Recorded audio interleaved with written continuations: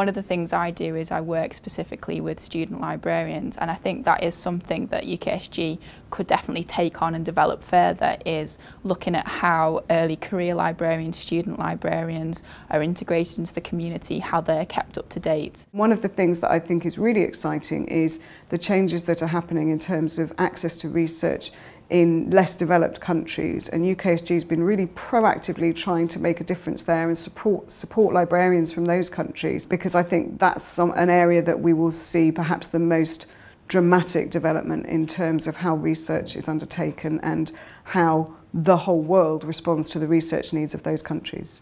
I think the main challenge for me and for the library and information profession and the publishing profession too is that now information can be produced by anybody in the world. So the complexity, the scale, the interlinkedness of information nowadays is just so much more, it's grown exponentially, which is great from the point of view of a student or a researcher, but navigating that and managing it and understanding what is good quality, academically sound information, I think is a challenge for all of us. It's what we're all facing right now. The way people consume information is changing, their expectations about information and technologies and systems, it's all changing and their expectations are increasing. And looking at my own role, obviously that means our students are looking for more value for money, they're looking for more bang for their buck. So the information community has got to keep abreast of that.